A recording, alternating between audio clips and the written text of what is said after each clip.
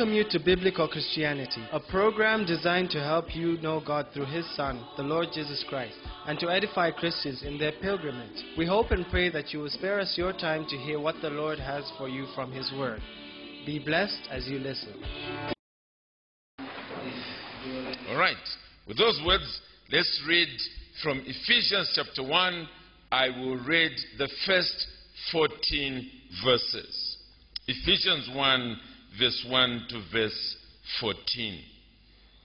Paul, an apostle of Christ Jesus, by the will of God, to the saints who are in Ephesus and are faithful in Christ Jesus, grace to you and peace from God our Father and the Lord Jesus Christ.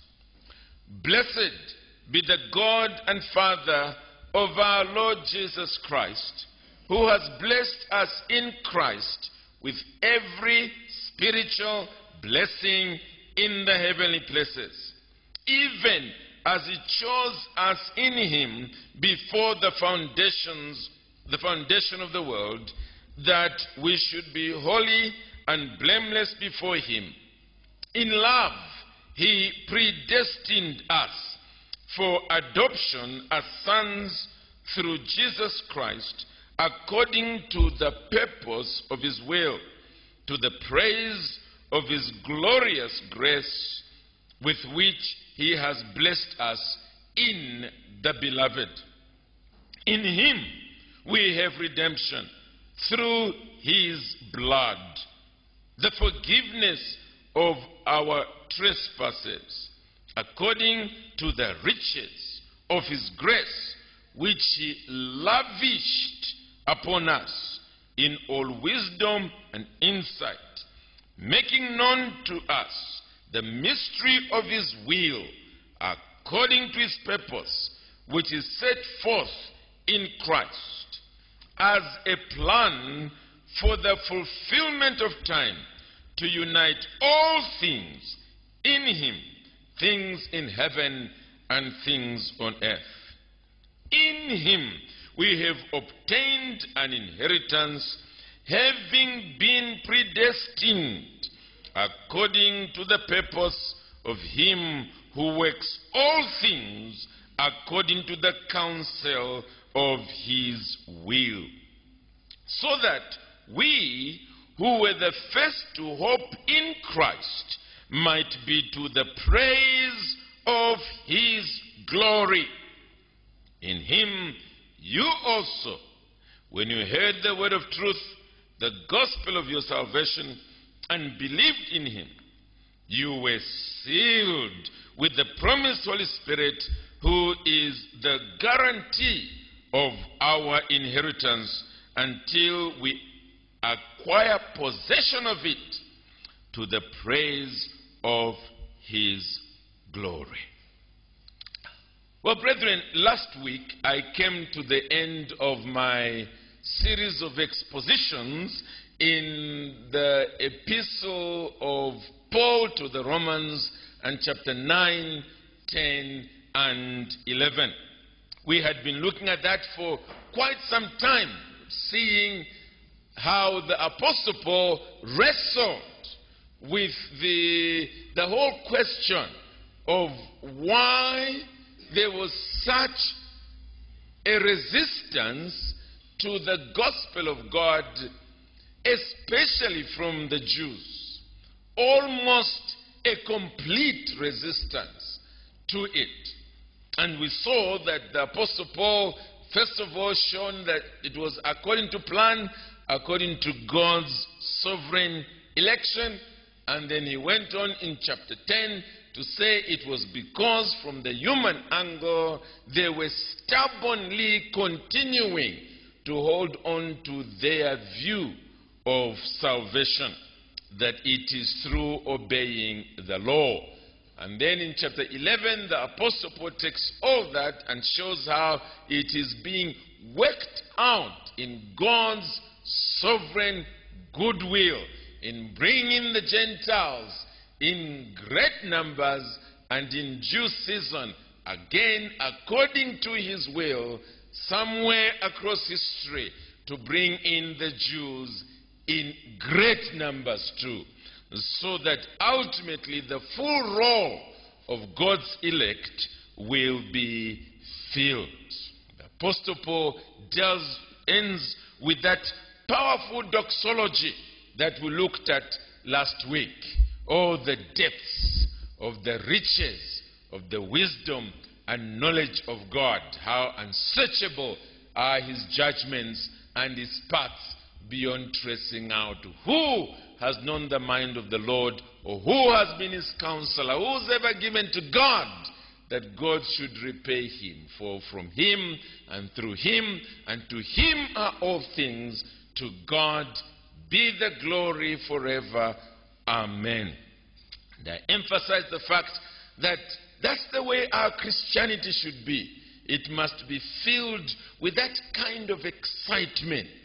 But it can only be so if we study God's way of salvation, which will knock us out of speculation.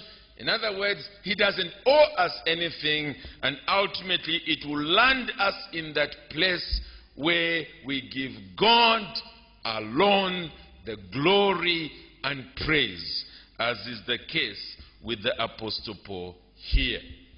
I've decided, therefore, it's a good place to take a break so that we handle other subjects, and then in due season we will come back and pick up chapter 12 all the way to the end of the book of Romans.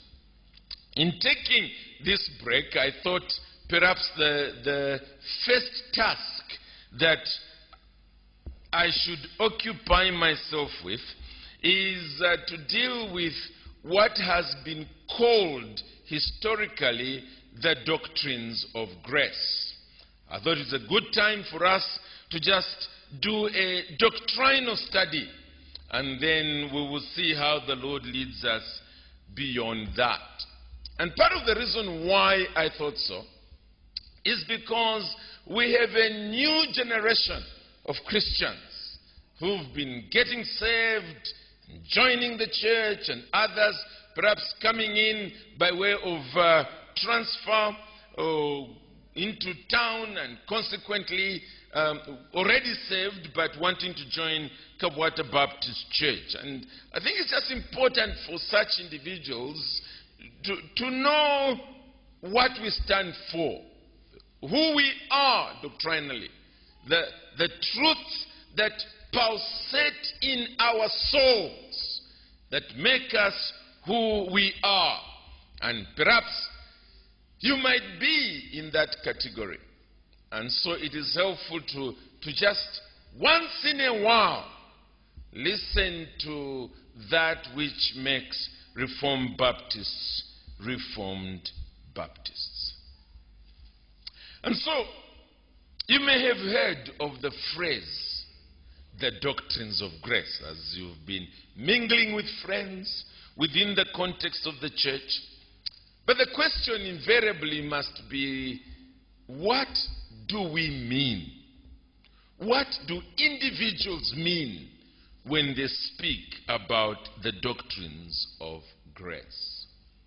Let me remove the mystery for you this evening, once and for all. That little phrase, the doctrines of grace, simply refers to, I'll use another phrase and then explain afterwards, the Calvinistic rather than Arminian understanding of the way in which God saves sinners. Now, when we say Calvinistic, don't worry, we'll obviously come and explain that in a moment, but clearly when we say Arminian, your brain must be going, now what on earth are those things? It's part of church history. Christianity did not begin with us. We are 2,000 years down the line. Somewhere in the 16th century, there was a revolution in the Christian church. There was a revolt, a rebellion.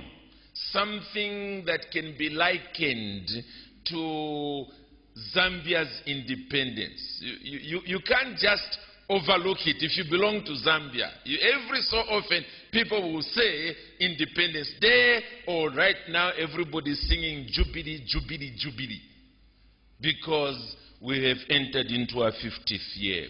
Well, in the 16th century, something like that took place. And historically, it has come to be called the Protestant Reformation.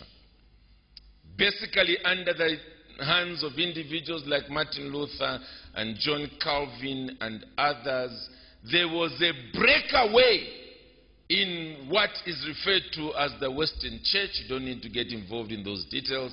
But there was a breakaway from the Roman Catholic Church. And that breakaway cost a lot of lives. Many Christians died. Many of them were burnt at the stake. But it still finally took place.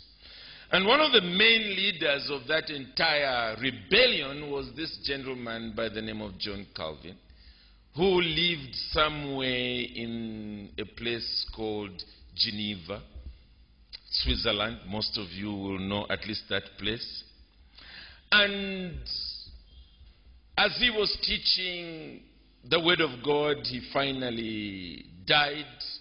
And one of his disciples, in due season, did not quite agree with the way in which he and the churches that came out of the Protestant Reformation, what was being taught as the way of salvation.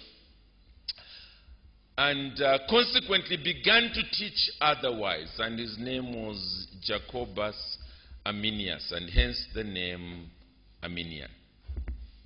His followers are the ones who finally put together an argument that they presented to the churches together, the Dutch churches particularly.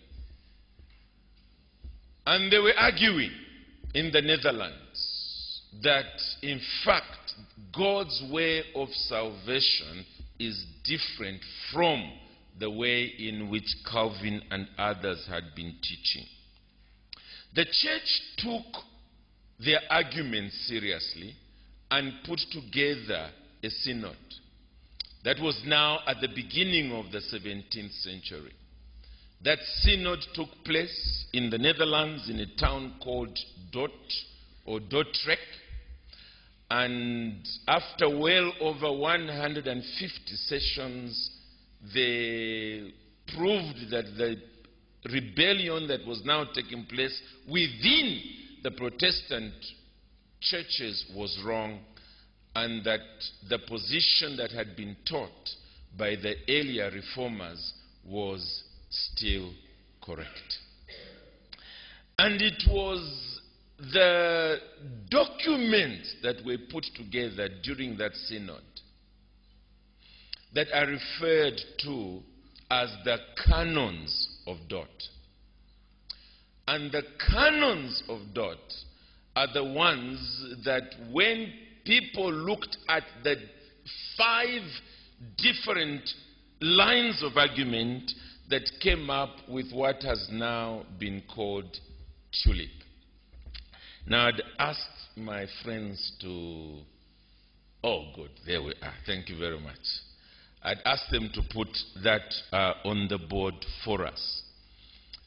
Basically, all they did was to take each of the arguments that was brought by the followers of Arminius, and then they said no to that and instead put the opposite. So, for instance, the followers of Arminius were saying that human beings actually possess a free will whereby they can on their own choose to become followers of God or not. That everybody has that kind of will. After the 100+ sessions of this synod, they said no. Instead, they came up with total depravity. That in fact, all human beings are born totally depraved and lack any capacity whatsoever to choose God. That left to ourselves, we will choose sin. Over the second one, the people, I'm trying to avoid the technical phrases by which they were called, the followers of Arminius, specifically said that God chose, yes, but what he did was to look into the future, see those who were to obey him in terms of choosing that way of salvation, and consequently, they are the ones he chose to save. Well, we go to the second one. The Synod of Dort, in their canons, came up with the opposite, which was unconditional election. In other words, the election of God was completely sovereign. He did not look to see those who would choose him and then he chose them. He did it unconditionally. It was completely sovereign. Then, to the statement that Jesus Christ, in fact, died for everybody that has ever been born on this planet, the Synod came up with limited atonement. That although Christ's atonement had enough value to save anybody and everybody because Jesus is God and consequently is infinite, he deliberately came to purchase only those that the Father had chosen before the world began. They're the ones he died for. And then, against the view that human beings, that is what the Arminians were saying, that human beings have the power in and of themselves to resist God's call, because God's call just goes generally to anybody and everybody and anybody. The church leaders that met in the Synod of Dort came up with irresistible grace. In other words, when the day and time arrives, when God in eternity had decided he was going to save you, his grace is irresistible. Yes, you've been stubborn all along, but on that day, he makes you willing to receive him as your Savior. And finally, to the teaching of the Arminians, that a person can be a Christian and lose his salvation somewhere along the way, because it's up to him to choose God. It's also up to him to unchoose God. They came up with the perseverance of the saints. In other words, those whom God saves, he keeps to the very end. He brings them to glory. So it is these 5 teachings that are in the acronym of TULIP that have in due season been referred to as the doctrines of grace. And the reason why this phrase has become popular is simply because the church has wanted to avoid using the name Calvinism because it gives the impression that Calvin is the one who came up with these teachings. And yet all he was doing was expounding the scriptures. That's all he was doing. And bringing out what the scriptures teach. The fact that it was his disciple who rebelled against him is a historical fact, but it does not mean that these truths began with him.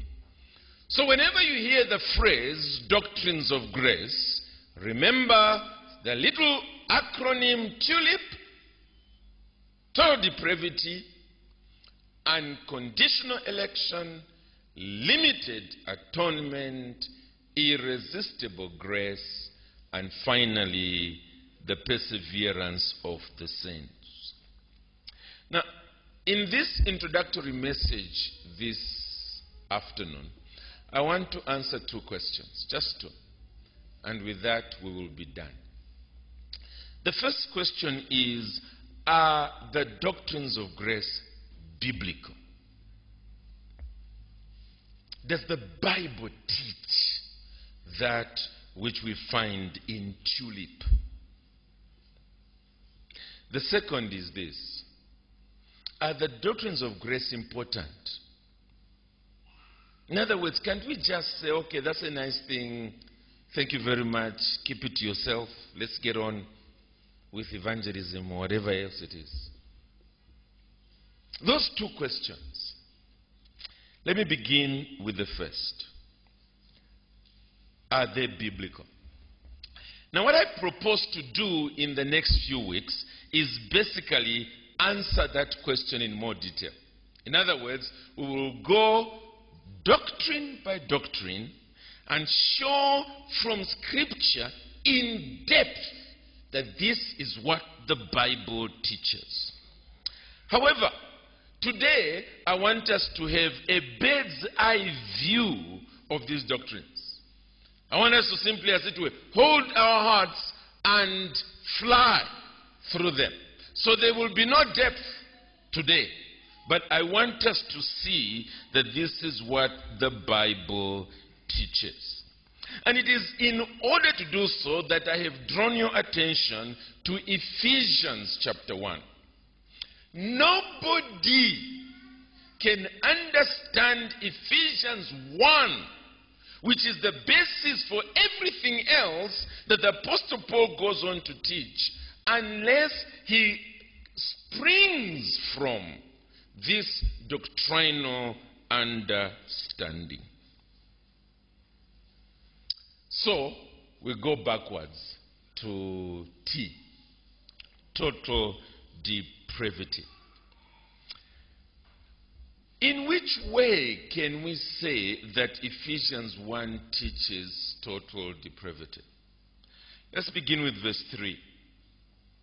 The Apostle Paul rejoices there and says, "Blessed be the God and Father of our Lord Jesus Christ, who has blessed us," and I'm interested in that little phrase, us, "in Christ with every spiritual blessing in the heavenly places, even as he chose us in him before the foundation of the world, that we should be holy and blameless before him." Who are the us that Paul is referring to, and what is our state before we become holy and blameless?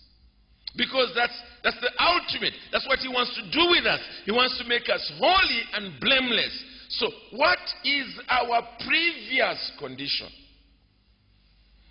Thankfully, Paul gives us the answer himself.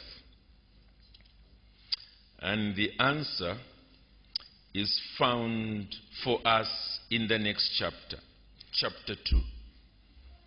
Chapter 2. And this is the condition. "And you were dead in trespasses and sins, in which you once walked, following the course of this world, following the prince of the power of the air, the spirit that is now at work in the sons of disobedience, among whom we all once lived in the passions of our flesh, carrying out the desires of the body and the mind, and were by nature children of wrath like the rest of mankind. The Apostle Paul there is clearly teaching a desperate condition in which we were before God saved us. And he describes it as a threefold bondage. A threefold bondage. First of all, he refers to it as a bondage to the world. The world's philosophy, the world's understanding, the world's worldliness, that we were enslaved to it. The second enslavement is an enslavement to the devil, Satan. We're not just neighbors with him so that he could suggest some things to us. No. He says we were not just following the course of this world, we're also following the prince. Now that's a word of power. Of the power, that's power again, of the air. The spirit that is now at work in the sons of disobedience. The spirit that drives this fallen humanity. That's the second enslavement. Enslaved to the devil.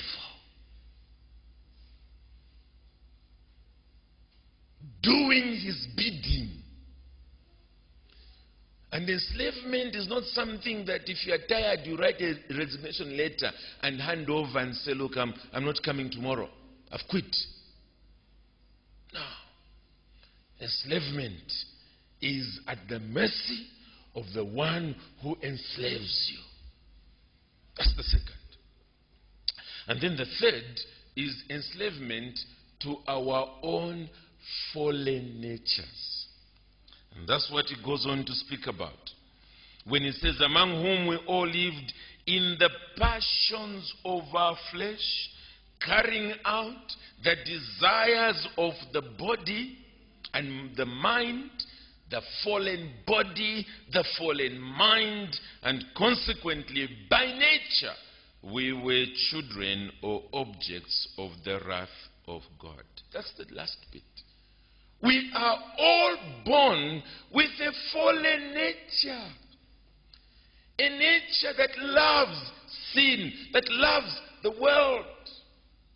A nature that cannot obey God, as the Apostle Paul says in the book of Romans. Now, friends, surely can individuals who are enslaved to the world, enslaved to Satan, enslaved to their own sinful natures, just decide to choose God? Of course not. They are not a pendulum that is simply hanging in the middle of nowhere and could go either way. No, there is a pull that is downwards. That's the reality. And so our spiritual forefathers began there. They said the state in which we are is a state of depravity. Then how do we become Christians? Back to Ephesians 1. Now that we have seen our condition, we ask the question, what is the first act that brings about our salvation? And that's how we come to unconditional election. Listen to this. Verse 3.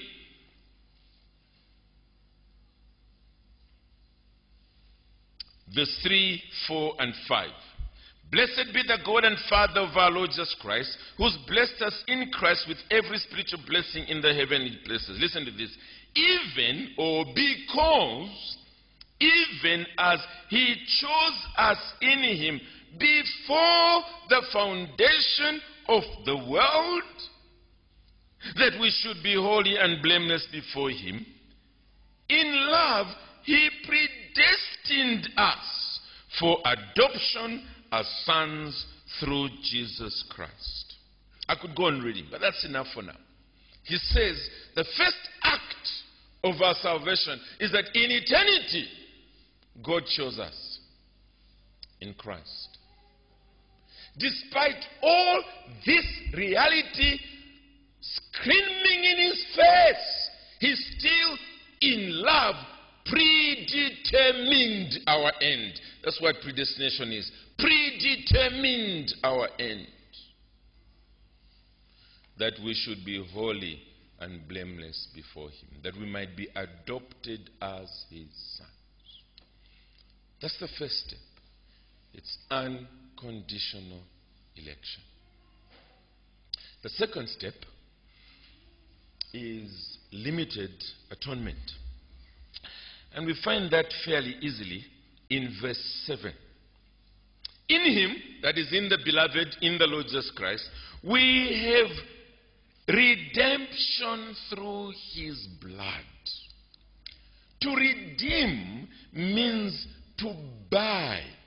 It means to buy back.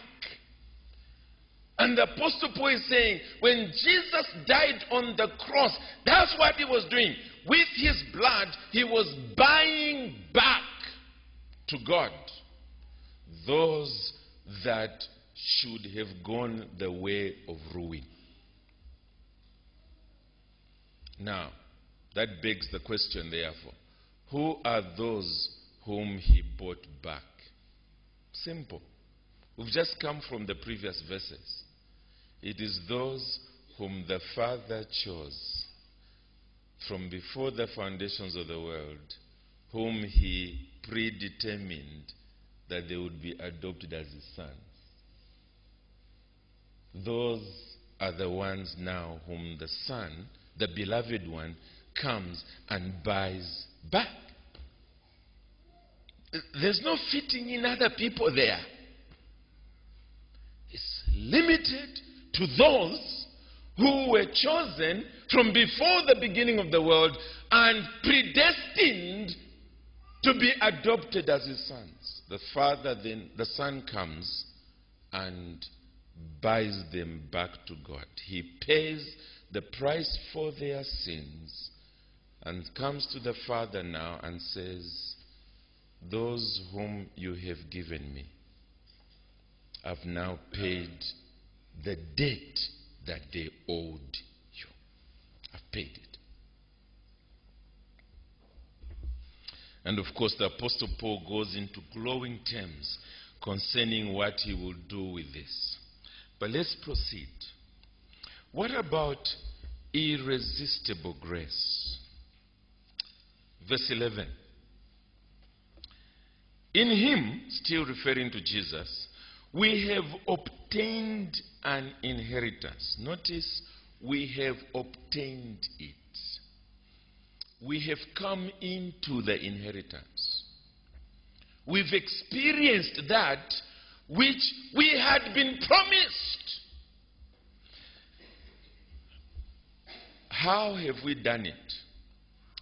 Having been predestined, so that's where everything has come from, according to the purpose of him, and this is the point now, who works all things according to the counsel of his will.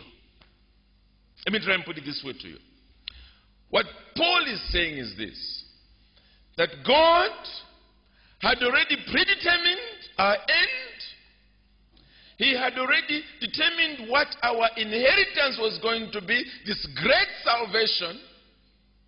And then in history, because he works out everything according to what he had planned, he's now done it. He has fulfilled it. We have come in, and we are now enjoying that which He said we would enjoy. The point there is this: it's not us determining that, okay, yeah, this looks nice, we'll choose it. And that one, I don't really like it. It is Him now fulfilling His plan. That's all. And as I said to you at the beginning, on the day appointed, which in eternity past, He had already decreed that that would be the day of your salvation. He now comes to work out according to the counsel of His will. According to plan. That's all. By the Holy Spirit, who now comes to carry out that work. In fact, if you've ever done a study on this chapter, it's an amazing chapter, because verse 3 down to verse 6 is what God the Father does. Verse 7 down to verse 10 is what the Son does. And then verse 11 down to verse 14 is what the Holy Spirit does. Very neat. And each one of them ends with the phrase, to the praise of His glorious grace. You find it in verse 6. You also find it, you get it in verse 7, according to the riches of His grace. And then you find it in verse 14, to the praise of His grace. So clearly, in each one, the Father gets the praise for His grace, the Son gets the praise for His grace, the Holy Spirit gets the praise for His grace. When the Holy Spirit comes to save, you cannot resist Him when that day arrives. He simply comes to give you your inheritance in Christ. Finally, the perseverance of the saints. The perseverance of the saints. Verse 13 and 14. In Him, again still in Christ, you also, when you heard the word of truth, the gospel of your salvation, and believed in Him, listen, were sealed with the promised Holy Spirit, who is a guarantee of our inheritance until we acquire possession of it to the praise of His glory. Now, if words have meaning, this is about the fact that when God has begun His work, He will take you to the very end. You will enjoy the fullness of your salvation in glory. He seals you. And it's a deposit guarantee. Both of those arguments are about us persevering to the end. The sealing has to do with a document on which there is a seal. A seal speaks about guarantee. This is genuine, it's real. But it's also a seal that is put on an envelope that you can only open the envelope when it reaches its end, where it's supposed to reach. It's sealed. Sealed. That seal guarantees that that document will arrive at the end and be opened only by the rightful recipient. The Holy Spirit in us guarantees that we'll get to glory. Now, brethren, look, I've only done just a simple section of Scripture. I haven't taken you anywhere else in the Bible. It's simply been in Ephesians 1. We went into 2 to just find out who these people are, their condition, and back into chapter 1. And somebody should tell me that, no, the Bible doesn't teach these things. Are we reading the same Bible? Huh? This is God's way of salvation. It's the only way in which God saves his people. Which quickly draws me to my second question. Is this important? Clearly, the question arises again because we're dealing with a new generation that are inheriting a reformed movement.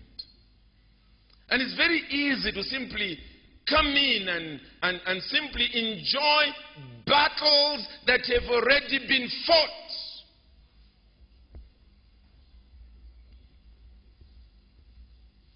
A quarter of a century ago, there were hardly any Reformed Baptist churches in the whole of Zambia. And when the Reformed Baptist churches began, it was under hellfire, with a lot of accusations and warnings. If you go that way, your churches will die. You're just being divisive. This will just be one nice, happy Baptist, general Baptist family. Forget those things. In fact, don't even teach them, because they are very hard teachings, strong doctrines. God's people cannot handle them. No, that's for Bible colleges only.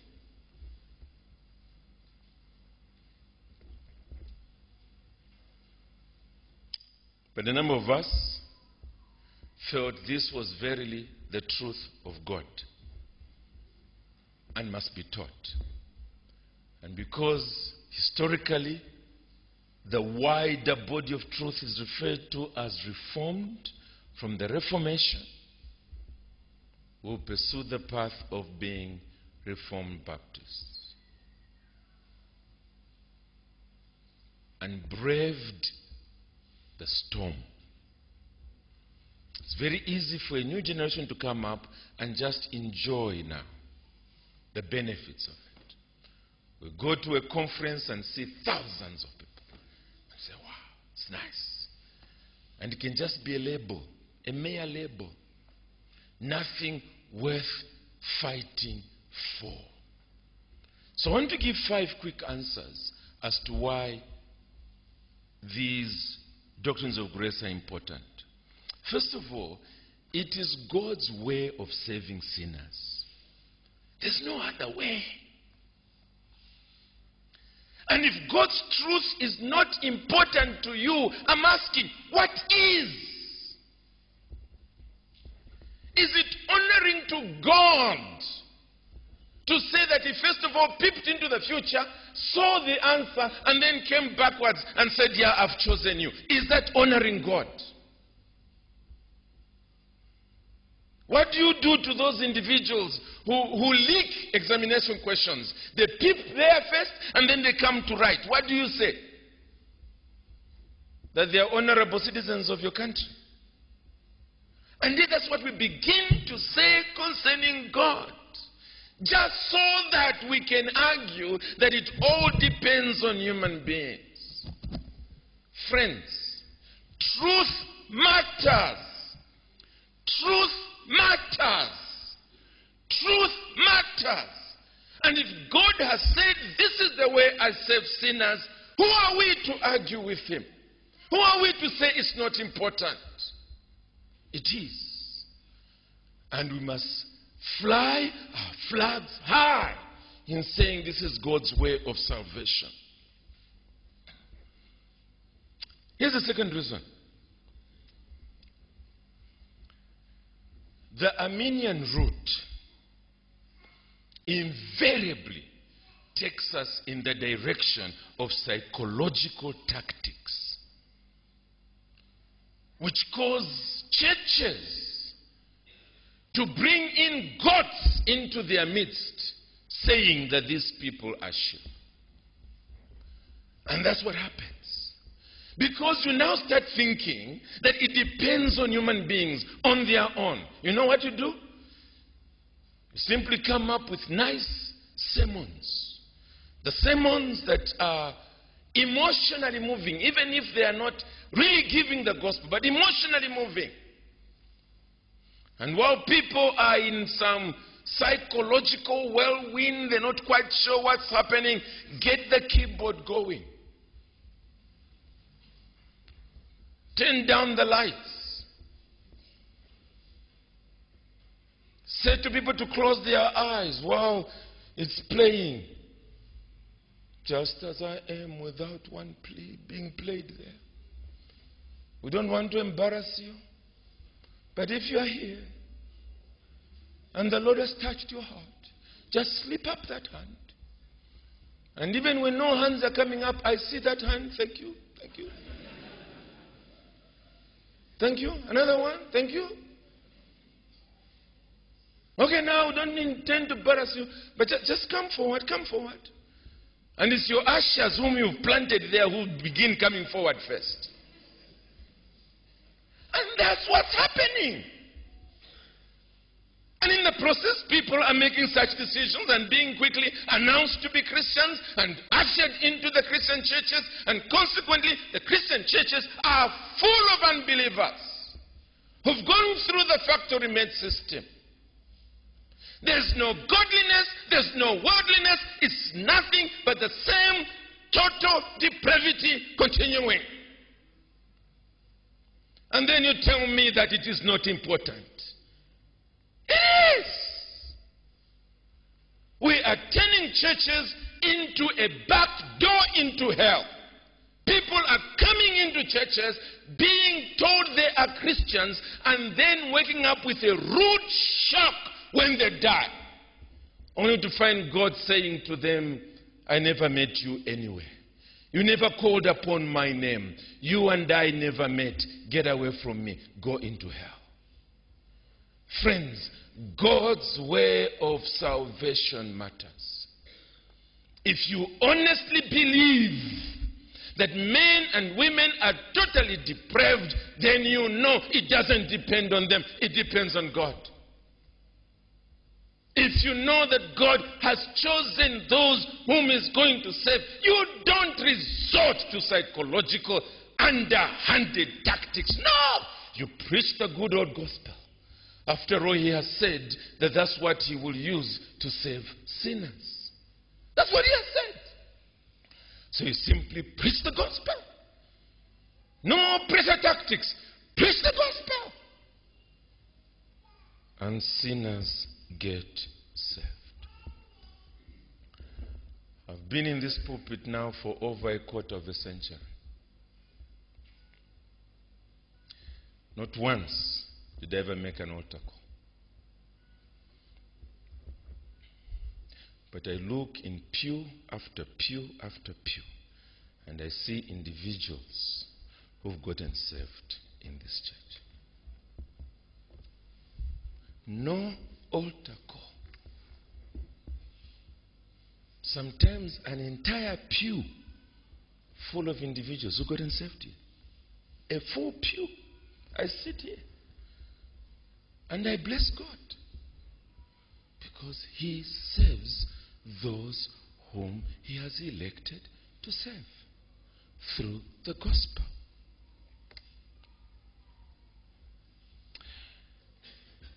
The doctrines of grace also keep us dependent on God. Because you know, it's the Holy Spirit who must save. It's not some special guy who knows how to tie together stories that will make you laugh 1 second and weep in the next until you are drenched in your own tears and then make you laugh again, and before you know what's happening, you are ushered into the front. No. It's God. And therefore, it's to Him we must pray. He's the one we must ask that as the gospel is preached, His Spirit might act. That's enough. It's Him. And therefore, our concern also is the purity of the gospel. Because we know that's the means He uses. Is this the gospel of the Bible? If it is, let's preach it.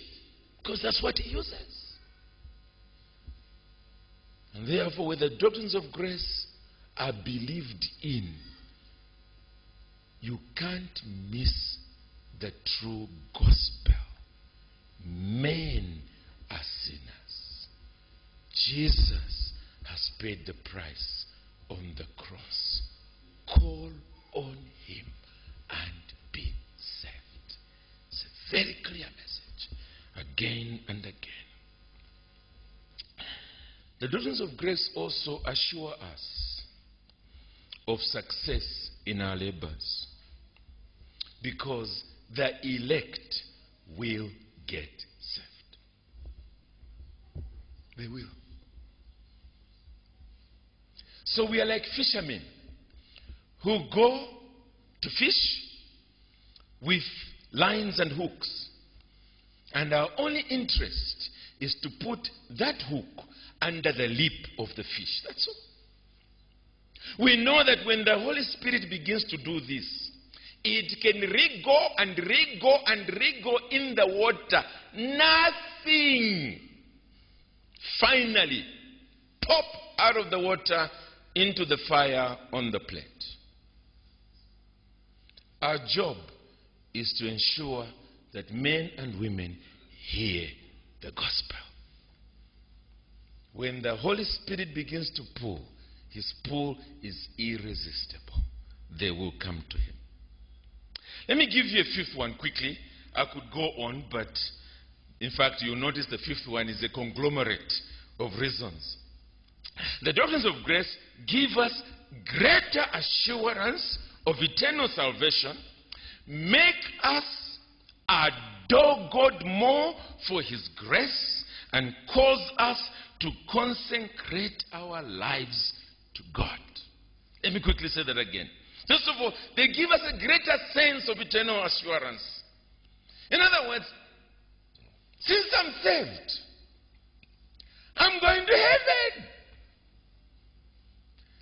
Let all hell break loose on my soul. He saved me. He sealed me. It's a guarantee. So don't spend half my life navel-gazing, wondering what might happen to me if I make the wrong turn. No! I'm free! He saved me. It's his job to get me to heaven. And consequently, my energies are spent, first of all, in adoring him for his grace. His super abounding grace. A grace that picked me from eternity. A grace that has come to bring his own son to pay the full price for my sins, my past sins, my future sins, all my sins paid for in the person of his son. His grace that one day sent the Holy Spirit while I was kicking and screaming and calling him all kinds of names to convict me of my sins until I cried out to him to save me. That same grace will take me to glory. The sweetest word on the lips of those who've come to know this truth is that phrase that John Newton put together.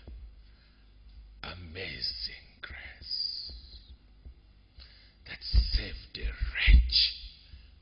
wretch like me. Amazing grace. So I worship him. And then I consecrate myself to him. Friends, such love makes me want to love him back. Those who genuinely believe the doctrines of grace, they don't serve the Lord out of a sense of slavish fear. It is in view of God's mercies, in view of God's grace, let me offer myself as a living sacrifice to this God. So it's out of love, loving him back. Is it important? Are the doctrines of grace important? Yes, they are. Look at the difference they make. I mean, look at the difference they make. Friends, this is biblical Christianity. It is. Anything else is false. It just fills the church with gods. It doesn't fill the church with the sheep of Christ. It fills the church with worldliness. It destroys true worship. Because people are just there wanting to enjoy the same enjoyment they were having in the bars, in the taverns, and in the discourse. They drag it into the church. It kills preaching. Because instead of preaching the good old gospel, men are reduced to motivational speakers. That's all they are. Motivating dead men to do dead works. Until finally the deluded souls wake up with a rude shock in hell. You read about any major missionary movement in history. You know the main architects behind it have been individuals that believed the doctrines of grace. And people tell me that when you believe the doctrines of grace, you stop evangelizing. Give me a break. History proves otherwise. There have been individuals that have been inspired by love to go and search out God's elect in every nook and cranny. They've gone. By hiding these truths and neglecting them, we are losing Christianity while our eyes are wide open. Look at how Arminianism is everywhere around. Look at it. And we who know the truth are silent. We are silent. We're not speaking. We're not glorying in this God of glorious grace. We are not. We are losing Christianity while our eyes are open. I want to plead as we begin this series that we may seriously put on our thinking caps and realize that this is indeed verily the faith of God's elect. We should rejoice in it. We should proclaim it far and wide until the truth of God fills the land as the waters cover the sea.